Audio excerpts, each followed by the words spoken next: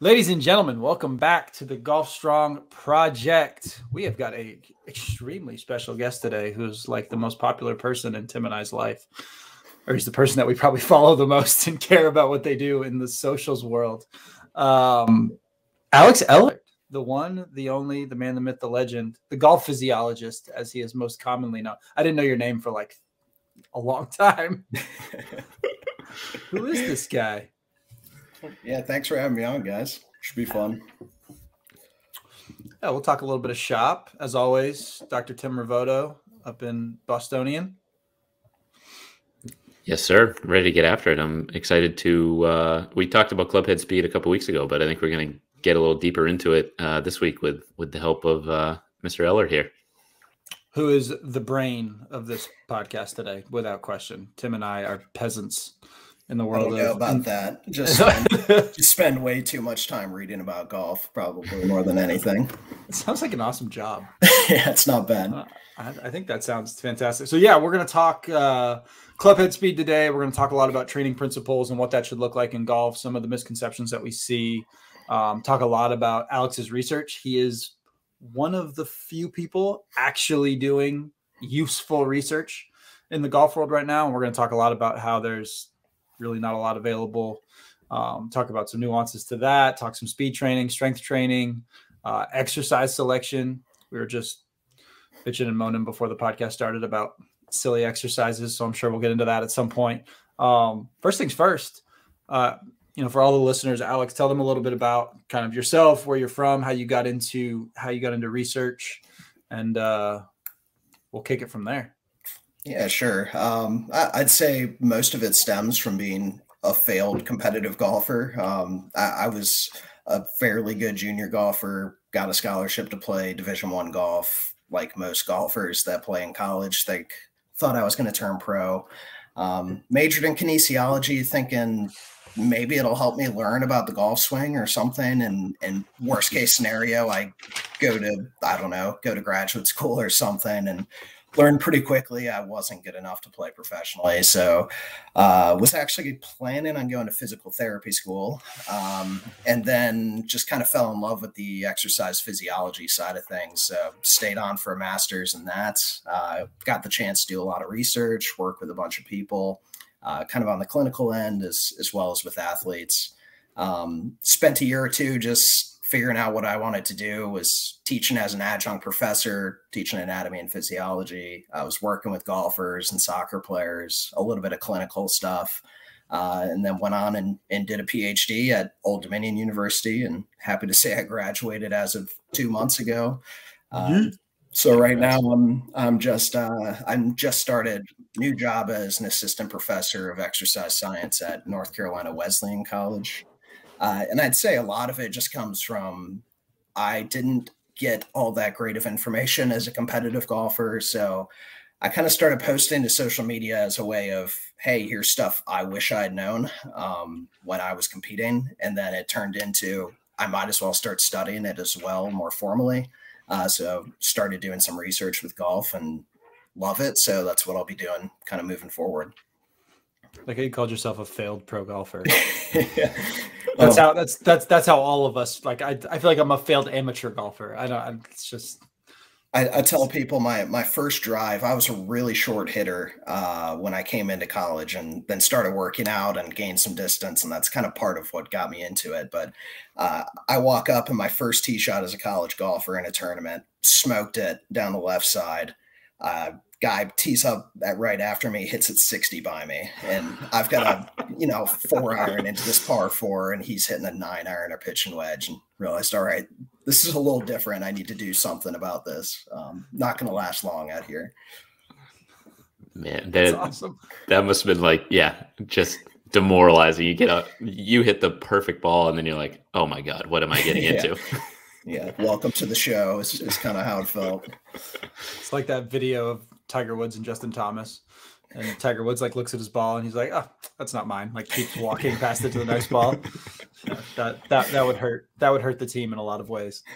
So let's start with this. Where is your research at right now? So obviously you've done some stuff in the past on clubhead speed and strength training, but kind of what what have you done and kind of where are you going now?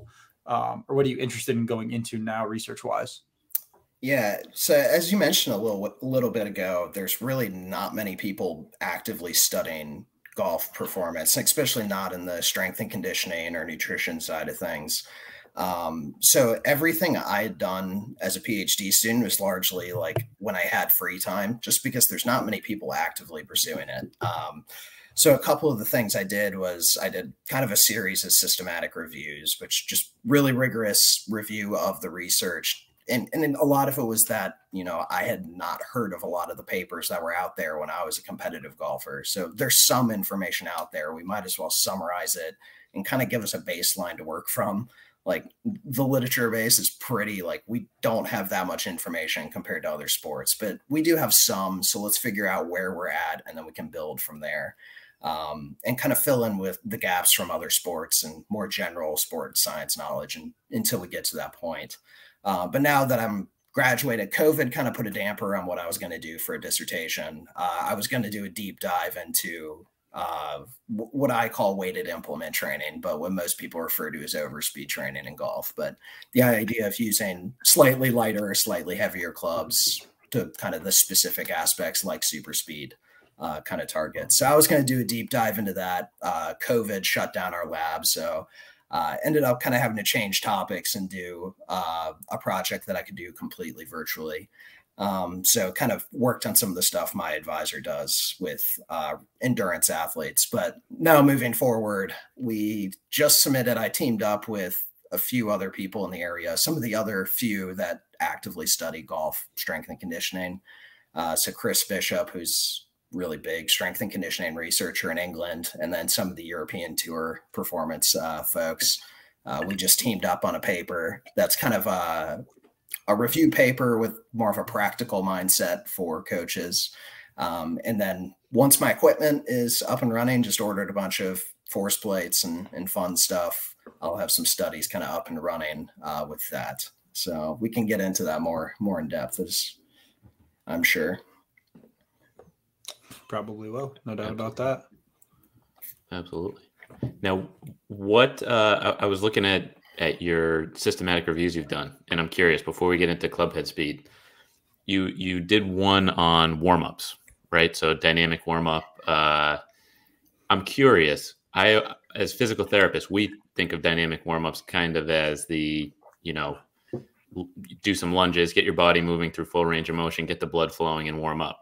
I think when golfers think dynamic warm up, they're thinking, I got to get to the range and hit a bunch of balls to warm up and loosen up.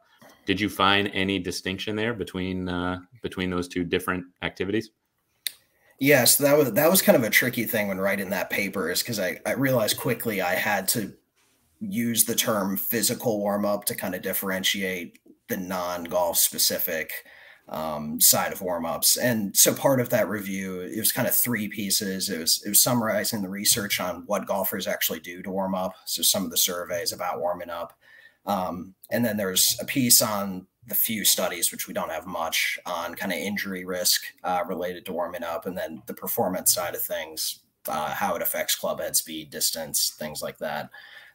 With the survey piece, by far the most common warm-ups done, and any golfer will know this, is air swings, meaning a few practice swings, then to the first tee, maybe a few static stretches for a few seconds, and then hitting balls. It's pretty rare to see, especially recreational golfers, doing much in terms of like dynamic stretching, things like that. I think it's getting better, but still pretty rare to see that on the range. But yeah, so that first piece really showed that, you know, golfers really don't follow the protocols that we see in other sports in terms of dynamic stretching. And and then when you look at the performance side of things, there's been a few studies, quite a few now, that adding dynamic stretching, adding resistance band exercises, maybe some potentiation like explosive jumps, those all outperform just doing air swings or hitting balls alone. So you get added performance benefits on top of that. You also looked at some of the stuff too, in terms of static stretching, in terms of performance. And I think some of it was showing that like even people that just like did some statics, they did something outside of swinging before did have some improvements, especially if it was something that made them feel quote unquote looser or more ready to go hit. I know I had read something of yours about that specifically, because we talk a lot about static stretching versus dynamic movement in every other sport in terms of the ability to produce more force, the ability to mitigate injury, things of that nature. But I know it was a little closer in golf than maybe other sports might show. Yeah, when it comes to static stretching, it's kind of it seems like the pendulum's really swung on that. It used to be that was an essential part of warm-ups. Then it kind of swung to, there are a few studies showing static stretching reduces strength and power. And then even there's been a couple papers in golf specifically that found that club head speed, distance, accuracy all decreased after a static stretching routine. The point that's worth making, though, is that's when you're doing a pretty extensive amount of static stretching. So that was like a 20-minute static stretching protocol, like 3 sets of 30 seconds with each muscle group. And in more the general like strength and power research, it's largely when you're doing a lot of static stretching where it tends to affect your ability to produce a lot of force. So I tell people, and there's even been one study in golf where if there are any negative benefits from doing a little bit of static stretching, doing dynamic stretching on top of that or other methods seems to kind of wash that out. So static stretching doesn't have a massive benefit when we compare it to dynamic stretching or other more recommended protocols. But if it makes a golfer feel better to do a few quick static stretches, they feel looser. I mean, you have to consider that piece of it, and it may be worth including a couple quick stretches in. But yeah, whenever possible, I try to push them away from the really extensive static stretching to more dynamic movements, resistance-based warm-ups, things like that. And Tim, you can talk to this too. I don't have any golfers I work with that stretch that long at all. They either do nothing, they show up and play, or they show up, hit half a bucket of balls, and then go play.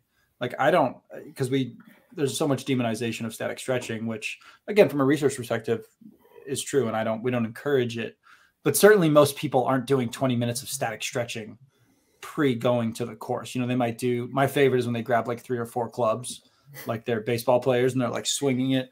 It's like, it's a hell of a way to warm up right there. Let's go. Bombs ahoy. Like Mo Vaughn from the late 90s on the Red Sox. Yes. Swinging three big barreled bats. Yeah, no, and it's funny because I'll ask some of my clients, what do you do before the round? And like, well, I know I should stretch, but I don't do anything. I just take, and that's always an interesting conversation to have with them. Like, well, maybe you should do something, but maybe we should build something else in, the stretching isn't going to be the linchpin there. Yeah, it's always tough because, yeah, you're right. A lot of the time, more often than not, it's getting them to do something at all. And that's probably going to be better than what they're doing. But yeah, and the other big thing is they don't want to be the one on the range that's doing all these crazy looking dynamic stretching when their buddies are showing up at the last minute, taking their clubs out and going straight to the first tee. So there's some barriers to getting golfers to adopt some of these warm-ups. So it's probably going to be baby steps at first, and then get what you can, and then kind of hopefully start breaking down some of those barriers over time. Yeah, that's the other thing I hear too, is like I'll do some of I keep a resistance band in my bag, so I'll do some lunges and some pull aparts and just get things going. Maybe to avoid that, I've suggested to a couple people, do something at home and then get in the car. Maybe you're driving 20 minutes or 30 minutes to the course. Do you think that's maybe a way to get around that kind of anxiety around people looking at you doing weird stuff? Yeah, ideally there would be a gym on site or something. Go do it in the gym, and that's what a lot of the tour pros do. And then go out to the range and take care of the golf specific stuff. But yeah, worst case scenario, if it's a short drive, do something at home. Yeah, maybe some of the benefits wear off, but it's still better than not doing it at all. I used to do in the locker room a lot of the times at college tournaments, probably because I was the same way. I mean, I didn't want to be the one person out there doing lunges and squats and jumps and stuff. So I used to just find some quiet place to go do it. So something like that. And really all it takes is, 5 minutes, you can get a lot done, and then go out and hit some balls and you're ready to go. So it's so funny that that's taboo in golf. So I came into golf later in life. Like I played every other sport. Every other sport warms up on the field. Like football, you're on the field and like we're not in the locker room like doing jumping jacks. Like you do, like I'm not going to go do jumping jacks when I play football today. Like I got to throw a football. You know, baseball, same thing. Like everybody warms up on the field, but golfers, it's like, you know, you shouldn't. Why would you want? It's the fun. I just think the difference between those is so funny to me. Like, oh my God, you're squatting. What are you really stretching before you play golf? Be like, yeah, bro, I'm about to swing this club 100 miles an hour. Get off me. It's funny. And I mean, it really feeds into some of the misconceptions when it comes to training in golf as well. Golf is very odd in that in some ways I wonder if like golfers are so desperate to like not forget that the skill component is really important that they like feel the need to completely discredit the role of being like physically fit at all. So it's like it can be both. Like it can be a skill-based sport that also benefits from, you know, being prepared physically. Yeah, it's an odd sport and very slow to change, I think, for a lot of reasons. So that makes it tough to adopt new practices and more of the stuff that other sports have been doing for decades. Golf has been slow to adopt.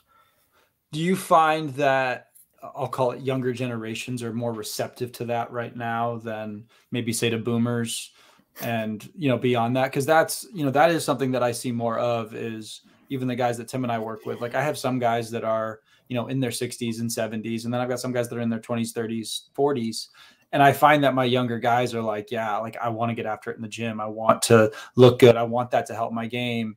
And my older guys are like, you know, whoever stretches, like Jack Nicklaus didn't stretch. Like these guys didn't work out. Like they didn't get strong. And do you find, or have you found any research on just the difference in age and, or at least the younger generation being more open to those ideas?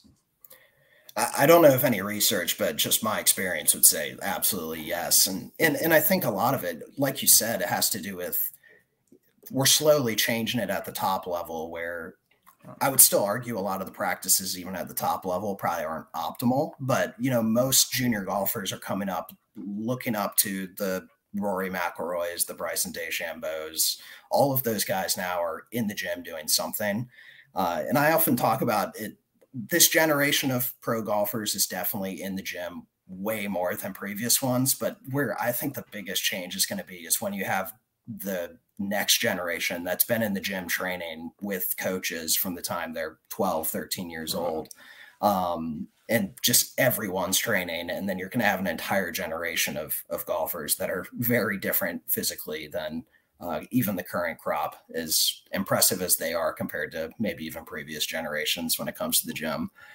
So yeah, I think future generations, that's where it's going to get interesting, I think, because that's going to be more the expectation instead of just kind of the exception to be in the gym. Unless you're John Daly. We could talk about John Daly, but everyone talks about John Daly not being an athlete. I think it's almost more impressive that he can do the things he does. But yeah, John Daly gets used as an excuse for not being fit in golf a lot. I just think people focus on the wrong aspects of fitness when we talk about John Daly. Like the most hypermobile dude in the land. I say hypermobile loosely. I'd like to see most golfers get into the positions he does and produce the amount of power he does. I mean, he's an impressive athlete. Whether he's living up to the gym side of things is a different story. But his natural athleticism is still good. I like it. I like it. Anything else on that topic? Did you guys see that JT is auctioning off all of his swag from the Ryder Cup? Like his shoes, those like We the People shoes, he's auctioning them off. I didn't even want to go look at the price tag because a part of me was like, I'm going to buy those. Yeah. I don't know how much money I got in my bank account right now, but it's worth it to have those shoes. No, I didn't see that. What, like a flag. Is he doing that for charity or something for some cause? I think so. Yeah. I think I saw like his shoes. There was like his bag. There was a flag that was signed by all of the Ryder Cup guys. There's a couple other things all I care about with his shoes. His shoes were fantastic. They were, best shoes of the weekend for sure. Oh, without question. The caddies were the best though, because they held like the USA socks and the whole. It was fabulous, fabulous. Anyways, I digress. No, I did see JT. I was listening to an interview with him today, and he said he knew they were going to win when Friday night, Bryson and Brooks were in the weight room at 9 o'clock getting the workout in together, talking to each other. So I was like, oh, interesting. It's all a crock of crap in my mind. Like I think they're both Hollywood. They're like, hey, let's get these people all riled up. Let's get the Europeans thinking we hate each other, and then we're gonna show up to the Ryder Cup and just beat the brakes off of them. They're not even gonna know what hit them. And then they'll realize we're best friends. Sure seemed like they were getting along pretty well at the Ryder Cup, but I guess winning does a lot though. When you're playing well, it's a little easier to be buddy. Their hug was awful. It's awful. Yeah, I don't want to bash anybody, but yeah, Bryson's got to work on his celebration game. He's kind of like he's like a Phil celebrator. Like a couple guys went in for high fives and daps, and it's just like, I mean, to be fair, do you know of many golfers other than Tiger, he's probably the only one that is consistently good when it comes to the celebration game. Justin Thomas was solid. Yeah, he can get after it. He was getting juiced. It's like, let's fucking go. Yeah, baby. I mean, other than that, you're right. Everyone's, I think it might have been Cantlay. He did like the 2 thumb, like, oh, good job. Like that was really terrific, guys. Hey man, that's what you get. You know, they're awkward white guys. What are you gonna do? You can't ask for much. Yeah. More. But like, do your homies do that when you play golf? Like when we play golf, maybe it's because I play with a bunch of athletes who played other sports all the time.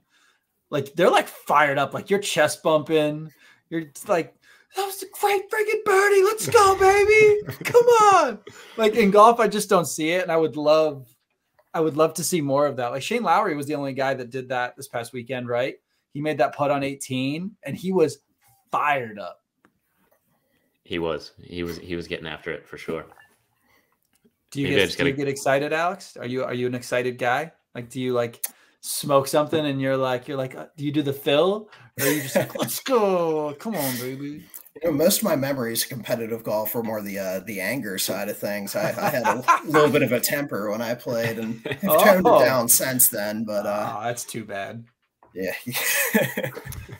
So that's what makes golf so interesting to me is watching people. Did you guys ever see that video of it's like the guys like we're playing a game of I think they calling it, excuse my language, a game of fuck shit. And the guy is videotaping and he's like, hey guys, we're playing a game of fuck shit. And he turns it to his buddy and he like hits it and just slices it. And he's like, fuck shit. Oh, fuck ass. That's what it was. Excuse my language. All the people out there will bleed it out for you. The funniest, because that to me is golf, is watching people just get so angry and so mad that they suck at golf. And I think that's what makes golf so fun. Definitely. Well, should we move on to clubhead speed? Let's do it. What? So, Alex, you mentioned you're working right now on a framework for clubhead speed. Tell us a little bit about that. Yeah, sorry, the dogs are barking. I don't know if you can hear that in the background. You're all right. Yeah. So I originally kind of started. I got really interested in clubhead speed and kind of the physical attributes that kind of contribute to it, and then I led to the meta-analysis where I kind of pooled all the data from the research we do have on which physical attributes are correlated with clubhead speed and to what degree. So that paper got published. And then from there, it was kind of, I kept seeing these conversations where even my research was being used to say the only thing you need is strength, or you get the opposite where it's like, well, this person isn't strong and they swing fast and it's someone that has great technique. And so my thought is, let's try to look at the entire picture and actually kind of break down from the underlying mechanics of where can we actually improve clubhead speed and what pieces kind of come together to help you swing fast. And from there, and none of it is groundbreaking, and it's largely based off what people have been talking about for a long time and researching. But just kind of showing it in one nice visual of where are the different areas that can actually contribute to swinging faster. So I posted a picture a while back, and I'm kind of expanding on it, but a lot of it comes from Sasha McKenzie's recent paper, just because I think he did a good job of framing some of the factors that contribute to it. And then I've kind of expanded on that, but that you guys want me to just dive into it or yeah, definitely just the factors. Yeah, so and a lot of it is just coming from, let's understand the actual underlying causes of clubhead speed, or kind of the mechanical determinants, as Dr. McKenzie kind of phrases it. But a lot of it is just, basics of biomechanics. But he found that the amount of linear work you performed during the downswing was one of the stronger predictors of clubhead speed, at least in his sample of golfers.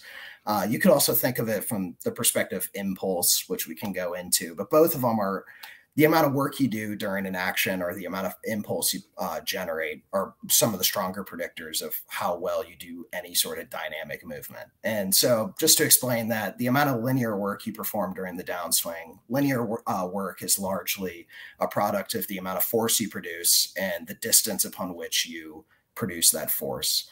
And so when you're thinking about the golf swing, you can largely swing faster by producing more force during the downswing along kind of the downswing path. So Dr. McKenzie uses hand path, since we're ultimately trying to get force into the hands and into the club head. So how much force you produce during the downswing through that hand path, and then the distance of your hand path, which gives you more force or more distance and more time. So think of this as having that high hands in the backswing, and then you have more time to generate force during the downswing. So it's kind of force and distance. And then on the force side of things, there's a few things that contribute. So one, how good are your muscles at generating force and kind of putting sequence in it into the downswing. So you can kind of think of the purely physical side of things. How strong and powerful are you? And then also the technique components. How well can you actually sequence those muscles and joints? How well do you use the ground? All of those different factors, X factor, stretch, things like that. So more the technique component of it. And then in the hand path length, you can rotate the torso more to get increase the distance. You could increase the hip rotation, so things like or letting that lead heel come off the ground. You hear about that more often now, kind of the old school style. But if you have poor hip rotation, that's a way to get a little more distance in the backswing and rotate a little bit more. So yeah, and then from there, it's largely like, what can we as kind of fitness, kind of physical preparation side of things, what can we legitimately influence? And obviously the muscle kind of force generating capabilities, how much force can those muscles produce is going to be one of the big ones. Then you can break it down even further. Are you having a problem with how much total force you can produce? So kind of the strength end of things, or is it an issue with generating that force during the time frame of the golf swing or more rapid force development? But then even on the distance side, it could be something like they're not flexible enough to rotate, and so they can't get a long enough backswing to maximize club head speed. But we can get into that. That's going to be a case of more is not always better.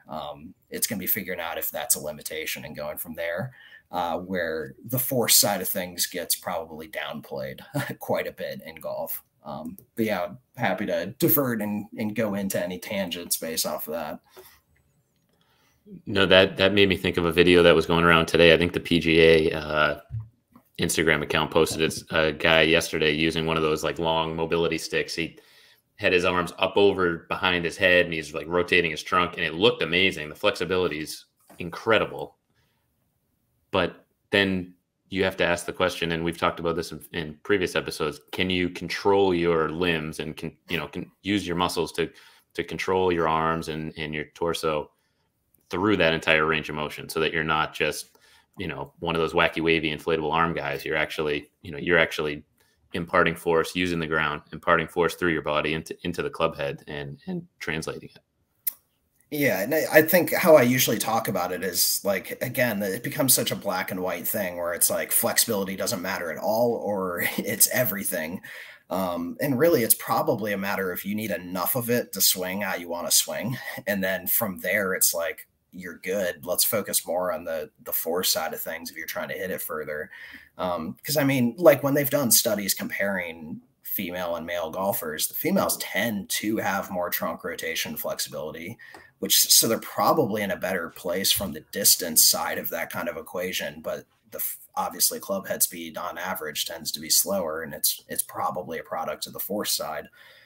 So just doing more and more stretching up until a point may be helpful if you're pretty poor on that side of things to start with. But then from there, it's, you know, getting the club into that position at the top is only going to do so much if you can't produce the force to actually accelerate it on the way down. So, and in golf, stretching has always been viewed as, you know, everything, at least historically, and there's been much less emphasis on kind of the force side of things. And then my paper, which, you know, looking across correlations, our measures of force tend to be better predictors of club head speed than flexibility.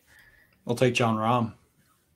Yeah. I mean, he's shorter than essentially everybody else for the most part. I mean, his swing is pretty compact, and he's in the top 4 in driving distance. Yeah, and that's mass and strength, you know. Yeah, I would guess if you tested his ability to put force into the ground during that pretty short time frame, he's probably up there. I mean, he's a strong guy. But he's not taking that giant swing that Bryson's taking. I mean, he's not getting anywhere near that distance, hand distance specifically, and yet he can produce a lot of force.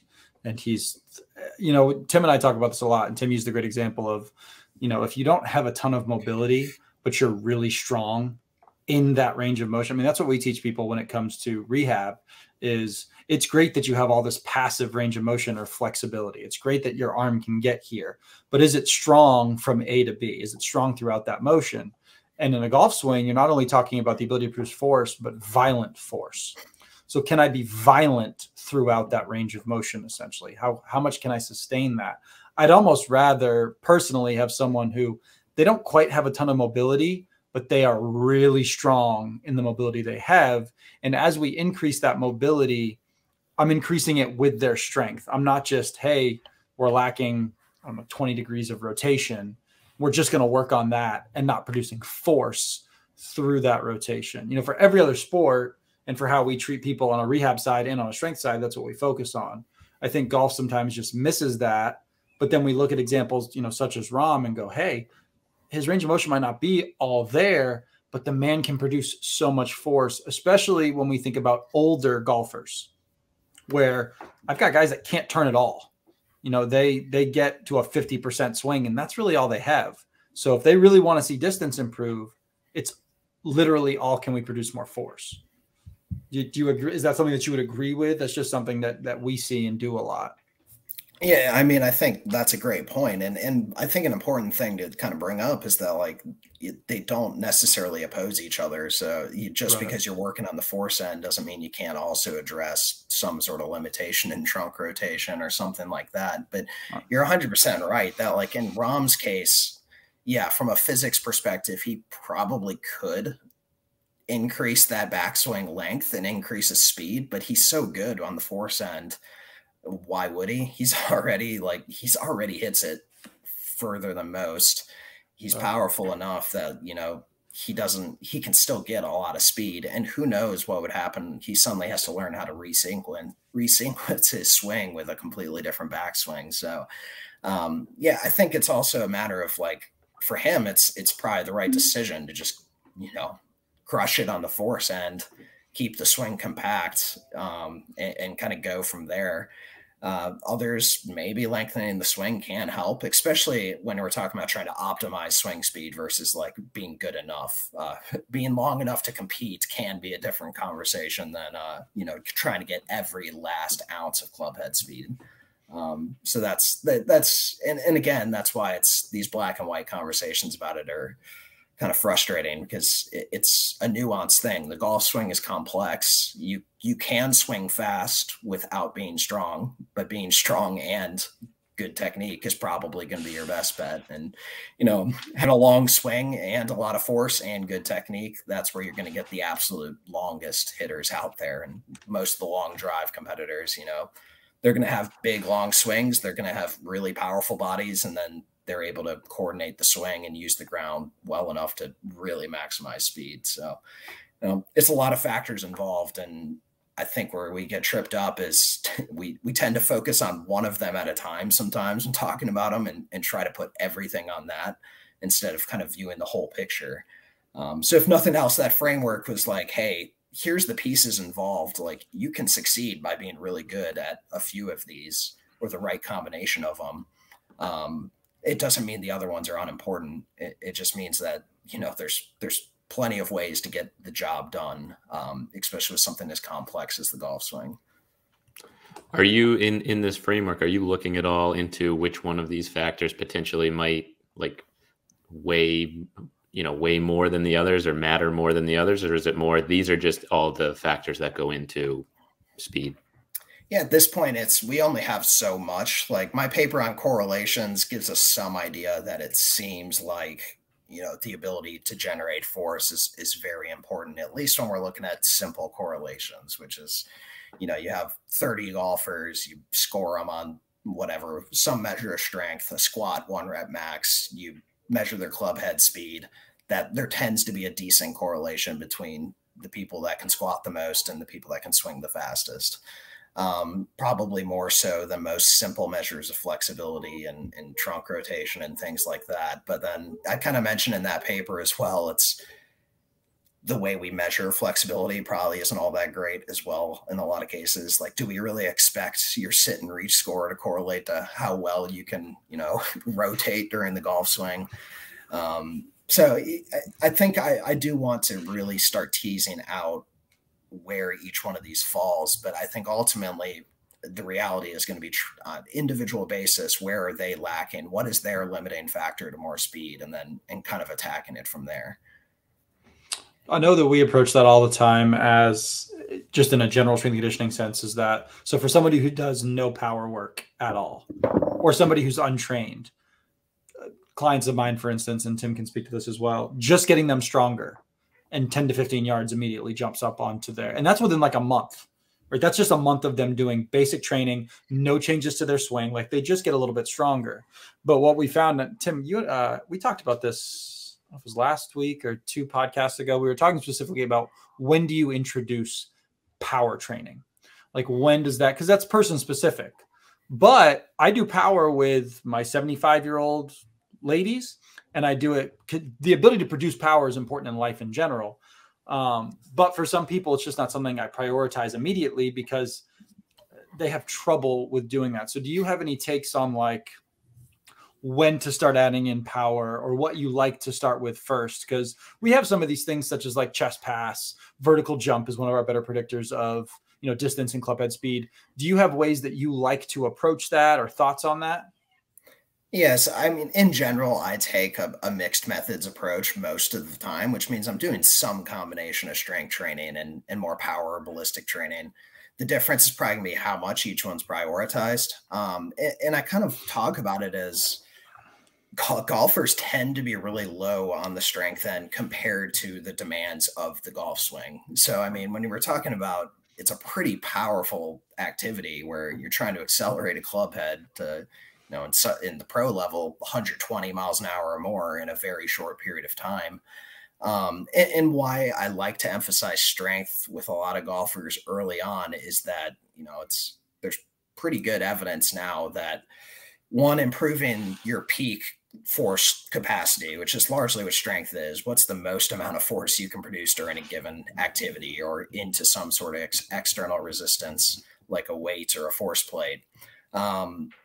That tends to alone drive up how well you can generate force at earlier time frames. And then probably even more importantly, stronger athletes tend to respond well to when you start switching over to more power or kind of speed-based training.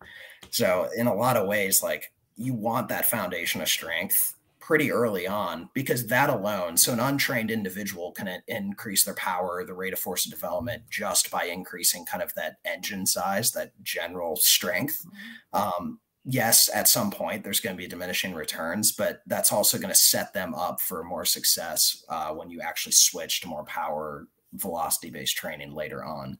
So that's just my approach. I generally, especially with golfers that don't have a lot of training experience, if you can get benefits from pretty general strength training early on, not to mention all the secondary benefits that has in terms of probably injury reduction, just general robustness, health, getting them involved with general strength training as a bigger priority earlier on, and then kind of having phases where you introduce more and more ballistic or kind of speed-based training. But again, it kind of comes back to what most other sports already do. They kind of structure their training with specific goals for what they're trying to improve, and then, you know, structure it over time to kind of get the outcomes they want. But in golf, we're not quite there in a lot of cases.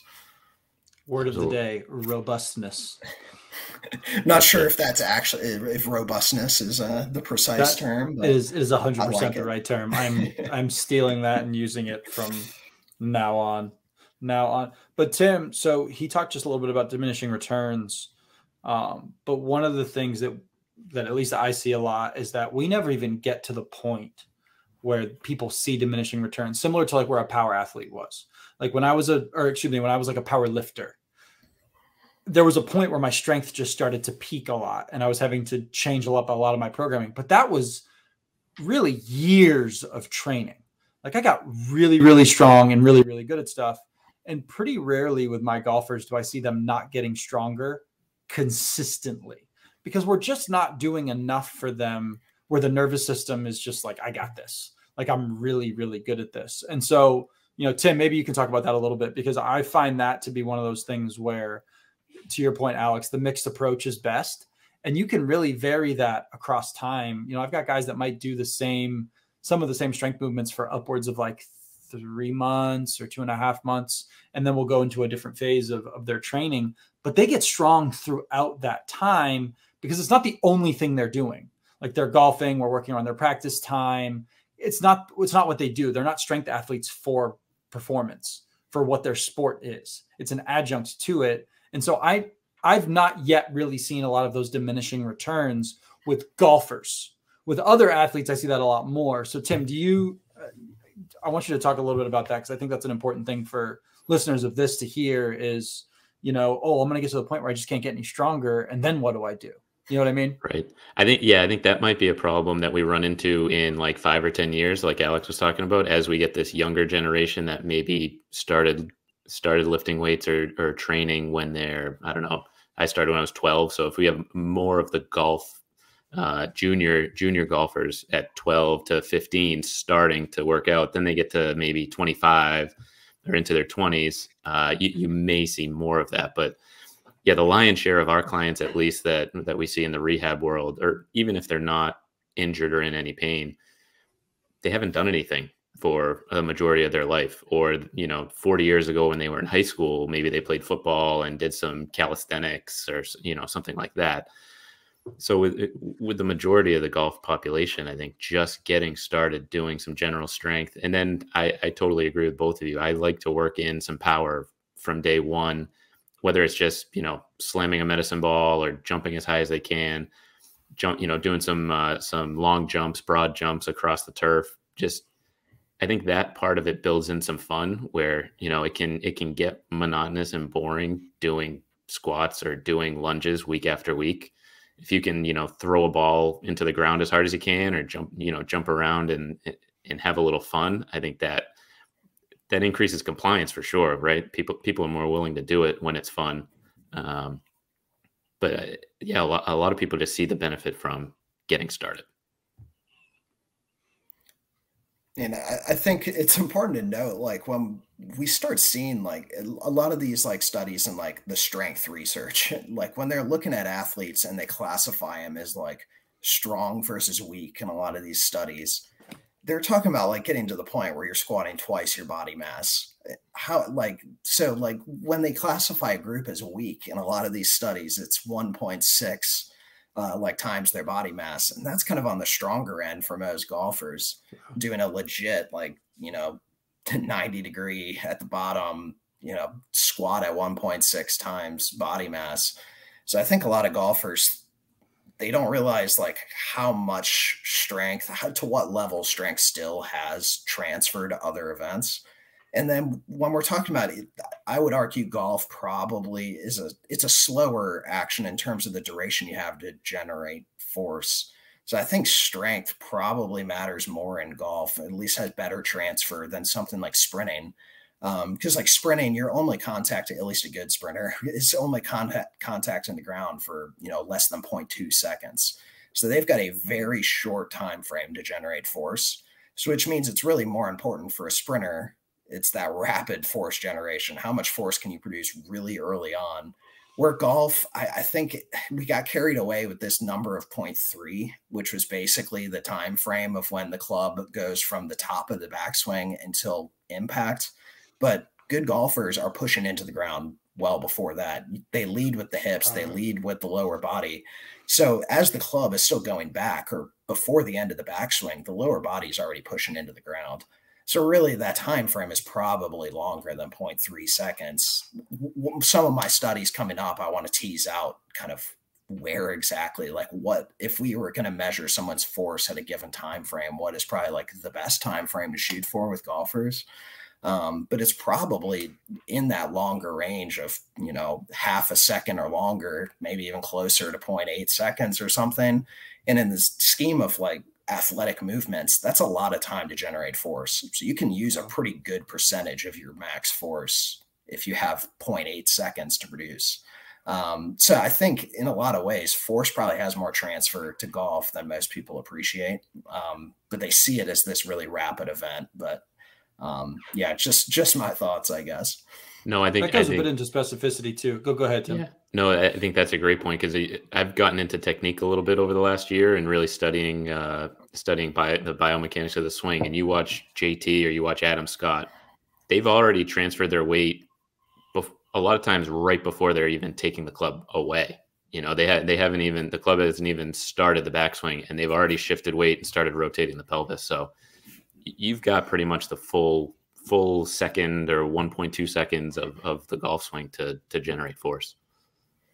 Never mind people that have really slow back, like Morikawa, because his backswing is not super rapid. Although we do see the ability to produce more force when you have a rapid, eccentric component, so to speak.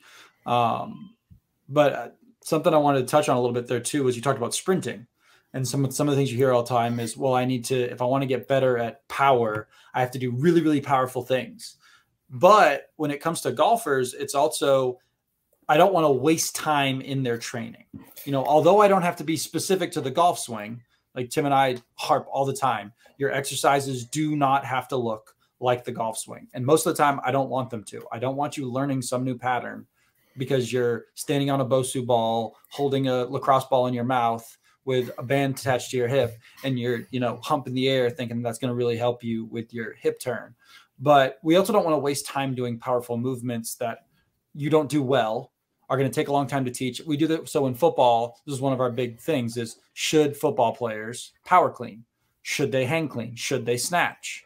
Are the benefits of that outweighing the fact that it takes a long time to teach those things well to people? So in the golf world, how do you kind of look at, okay, what's the most, it's subjective, of course, to the person, but what's the most effective way for me to get this person to be more powerful, as opposed to, oh, well, you should just sprint because, sprinting is what powerful people do.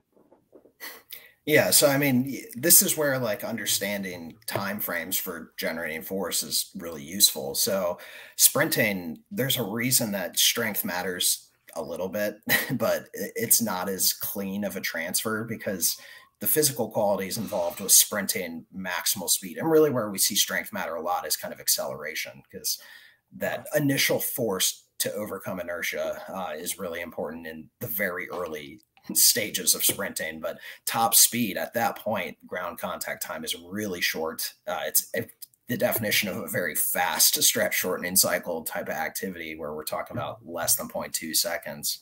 So at that point, it's rapid force is kind of the name of the game. But the golf swing, we're definitely in that kind of slower stretch shortening cycle end of things, if not just downright long time to generate force. So, and there's a reason that like things like peak positive impulse and Jack Wells, his research, his strongest predictor of club head speed was peak positive impulse during a counter movement jump. So with a counter movement jump here, you have kind of longer time periods to generate that force. Peak positive impulse is just force times time, basically.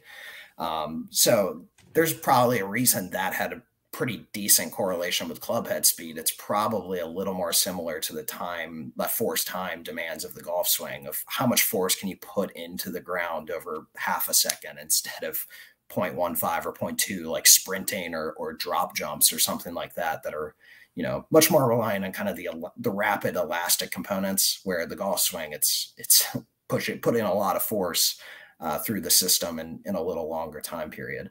So things like jumps, loaded jumps in particular, I'm a big fan of. Obviously, if you can do it safely. So I use trap bar jumps all the time in my own training when I can, because, that's a really good way of increasing impulse into the ground in a kind of a similar time frame as the golf swing. Yeah, we'll do that with like a med ball, where it's like it is a quick short, but you have the med ball dip, throw it as high as you can. Same thing with like throwing backwards over your head, some certain chest passes, things like that, just to produce it. Again, to your point, which I was trying to make a little bit earlier, is this even feasible for them to do? Can they do it? Can they produce force? Do they have access to the things like that? Like a trap bar jump, I might have 5 guys right now that can do that. Maybe. Yeah, and that's where even doing something like, so I think what is completely unused in golf for the most part is, explosive strength training. So, and that sounds scary, but I mean, lighter loads at higher velocity is probably pretty good transfer for something like golf. And it's a good way to progress from, maximal strength training to something that's a little more emphasis on power.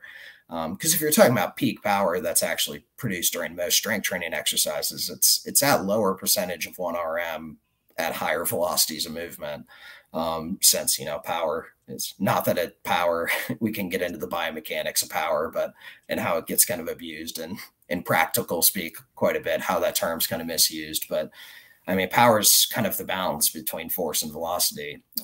So an easy way to kind of generate more power during an exercise is progress to maybe 50-60% of 1 RM and try to move it quickly, and that intent to move it rapidly. And even that is like a nice, once they have a movement that they're really comfortable with, kind of trying to have a phase of training where it's a lower percentage of their one rep max, but they're trying to move it a little more rapidly. And then mix in things like medicine ball throws, some sort of jump they can do safely. Those are going to get you more on kind of the velocity end of things in a way that's still pretty good for transferring to the golf swing. Alex is validating my training. I did some of those yesterday. I did some back squats at 50% intent on speed. So I love it. I like it. How do you see power being kind of misused or defined in the literature just around? Yeah, so there's been big arguments about it in so the way most people refer to power in the non-scientific community is basically referring to like someone that can generate a lot of force quickly.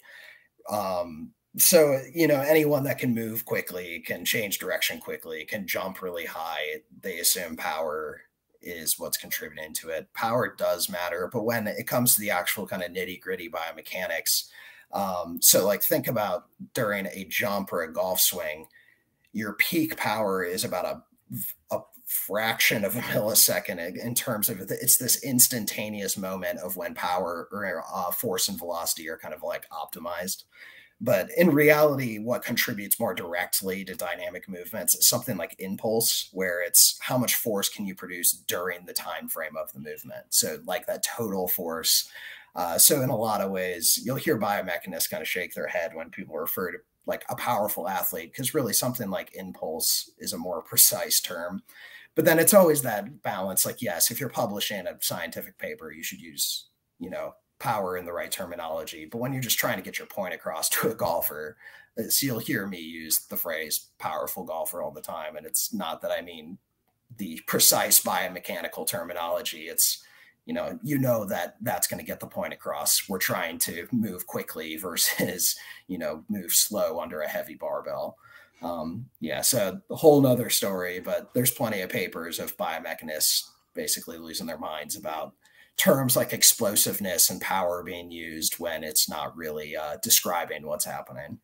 Are you an impulse golfer? Time to find out. Yeah, that is not nearly as sexy as are you a powerful golfer. I can't use impulse golfer. Like I just like what's your impulse? I'm sorry. Impulse golfer makes me think that you just like make rash decisions. Like you just yeah, you just like impulsive. I'm hitting an 8-iron no matter what. I'm pulling it. I like it. Yeah, I think there's a reason that one never caught on in kind of the athletic community. But yeah, I think it is important. And I'm kind of in the camp of, yes, when I'm talking to other sports scientists, the terminology I use will probably be different than if I'm talking to a golfer that literally doesn't care what the difference is between impulse and power. They just want to hit it further. So communication, depending on the group you're talking to, is pretty important.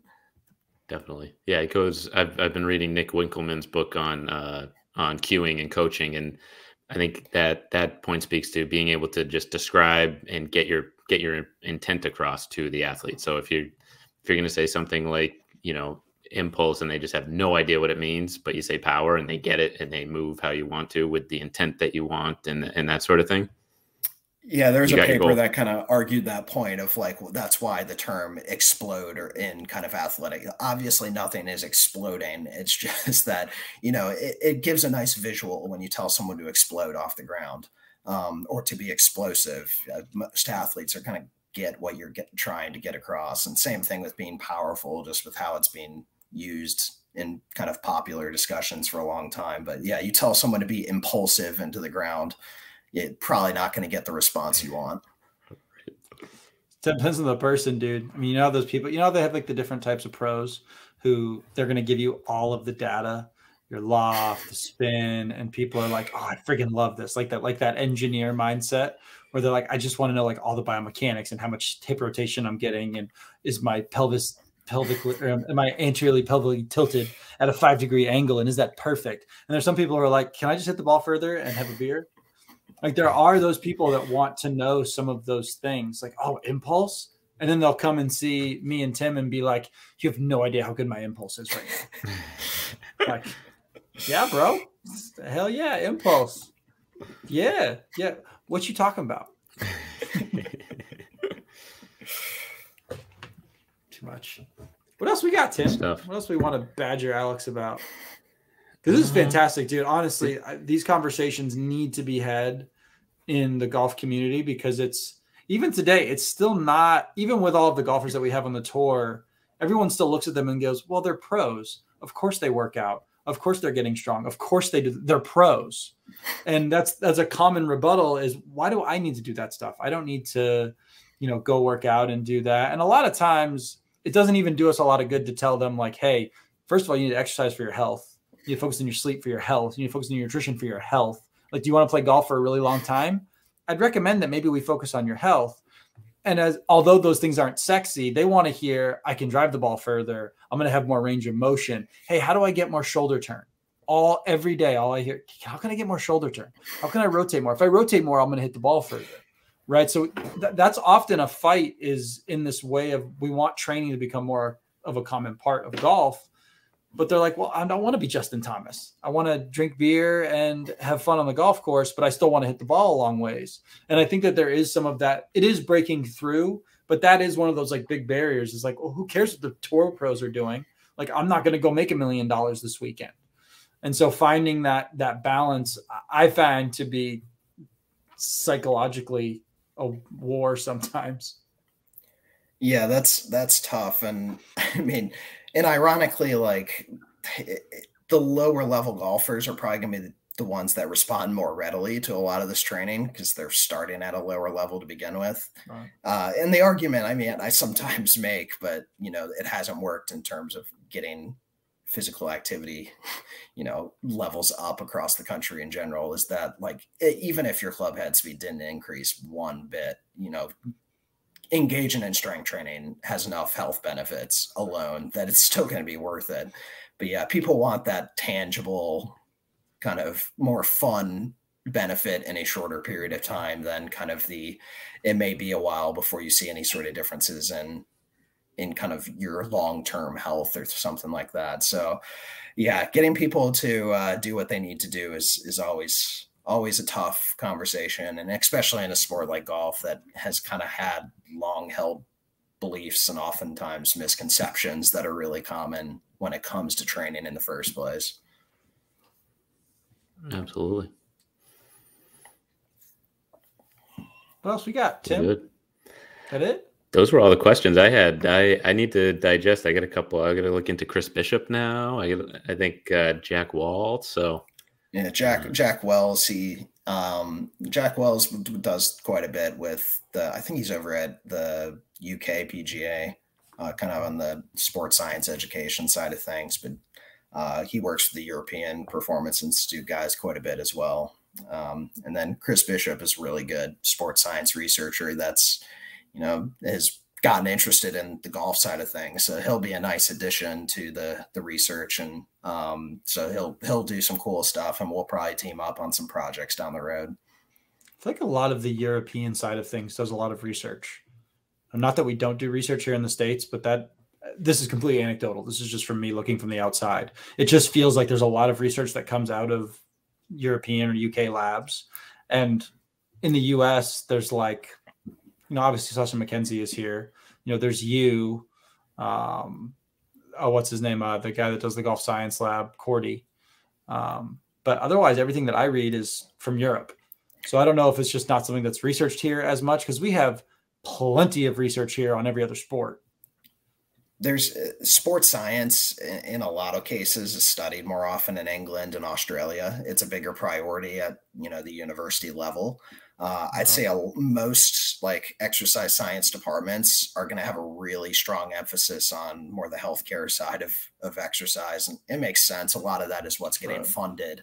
So, you know, if you want federal funding, you're going to focus on, you know, diabetes, obesity, heart disease, something like that.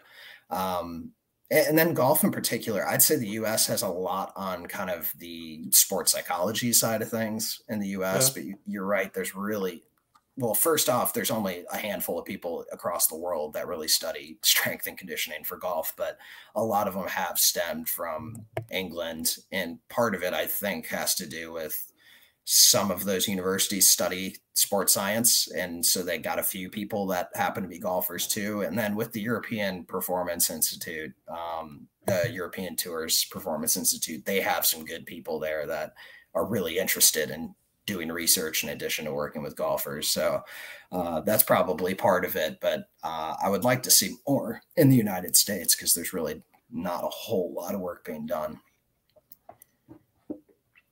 Be awesome if we would listen to all that research. To your point, we spend a lot of money on research for healthcare purposes, like what happens with diabetes and heart disease.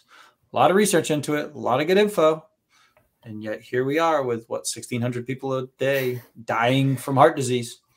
It's a conundrum.